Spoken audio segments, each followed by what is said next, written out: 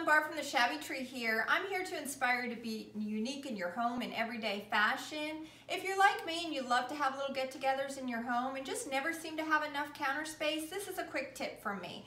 Take your little Goodwill finds and treasures from little thrift stores and let's make some height for your counter space.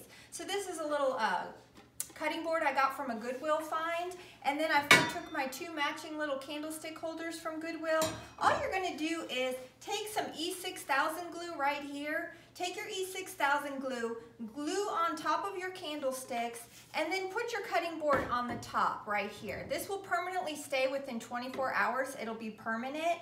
Another idea here is take another candlestick holder right here, and you all know I love my silver platters. Take your silver platter, put some glue on top of your silver candlestick holder, and place that on top. Again, give that 24 hours to dry. Again, another little oval silver platter here with another candlestick right here. This one's a little bit shorter than my previous one. So you're just gonna take your E6000 glue, glue this to the top of that.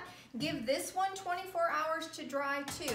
Now listen, I know that you're probably saying silver, you're not gonna wanna put your food on this old silver. So just take some cream dishes that I found at Goodwill, and after your bases are all dried, just place your cream dishes on top of the silver platter, and then you can just serve your cheese, crackers, whichever you wanna display on top of your trays.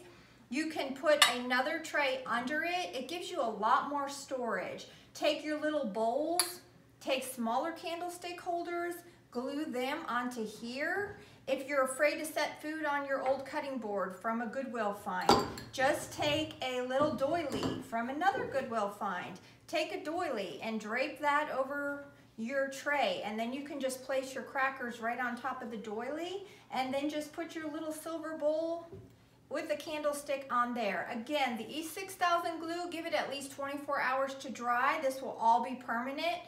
And I hope this video has helped someone. And again, thanks for following the Shabby Tree.